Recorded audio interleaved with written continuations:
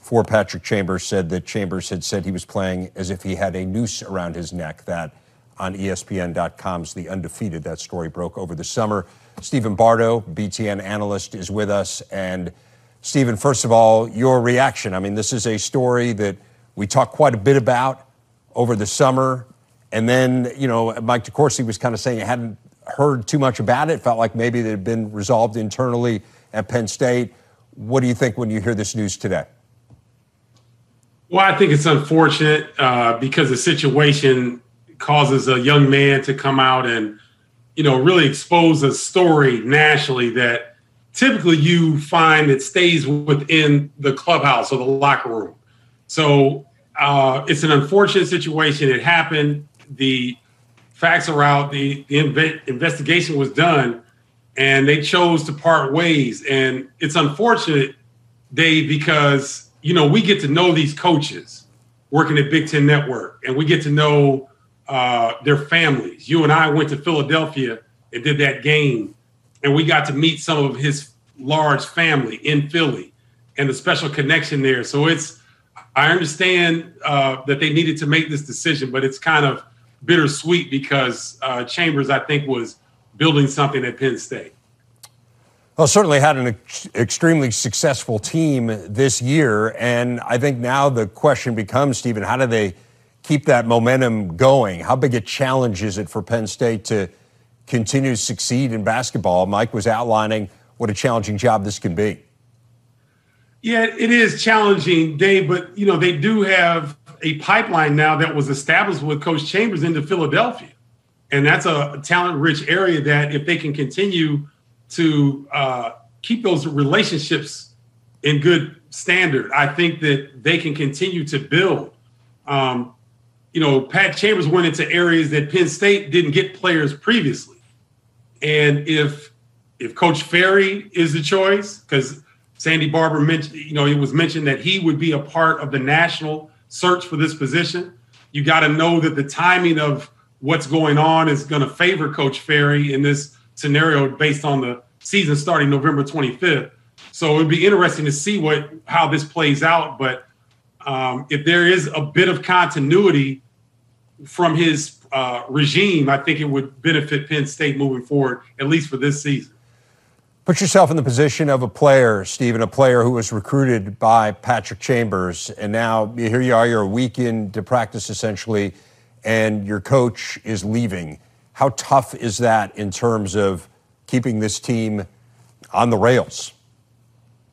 Oh, it's very tough because you make a decision largely based on the head coach, not solely, hopefully, on the head coach, but largely this is a guy that's going to be sort of a father figure for you once you leave home. You know, this is the next step up in this progression that a lot of young men want to be, and they want to be professional players. And this is the next step on that. And, you know, when you look at the situation, it's like it's incumbent on who is going to be in charge, because do you fit into what this system is going to be? And it's all up in the air right now. I feel for those players, but I do want to stress that they are in a great situation because they are at Penn State University.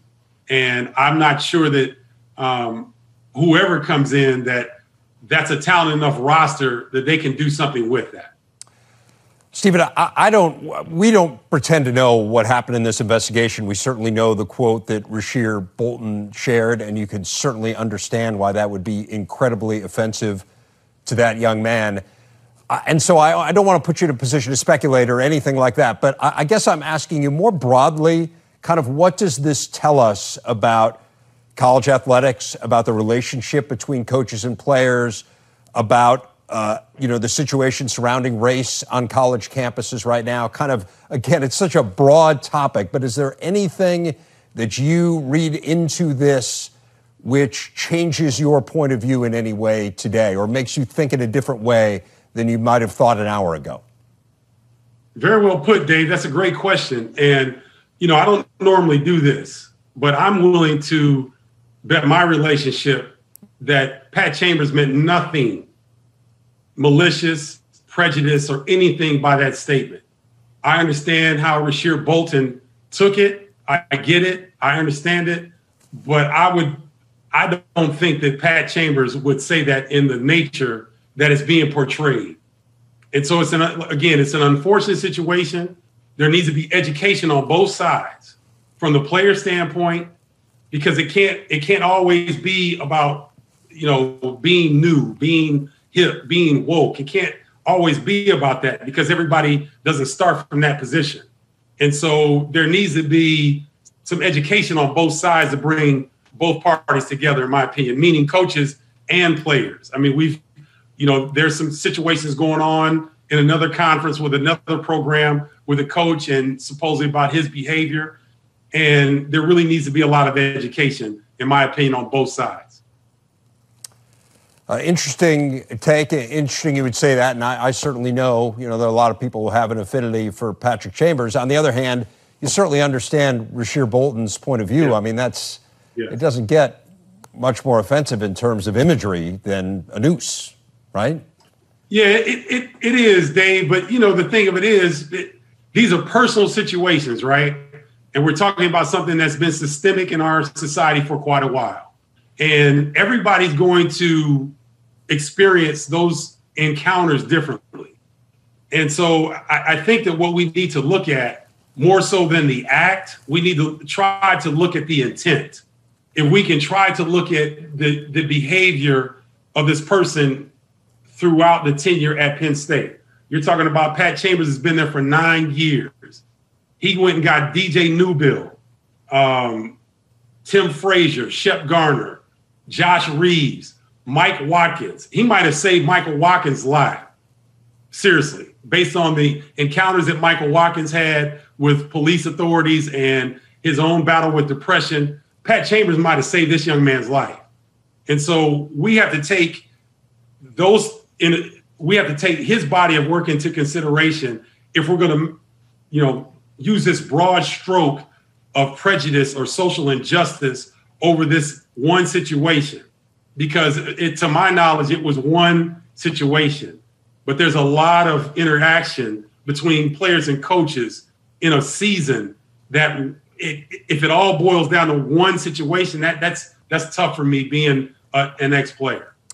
Yeah, and again, I think maybe we'll find out a little bit more as we learn some details and begin to understand whether or not it, again, was an isolated incident. Was there more to it?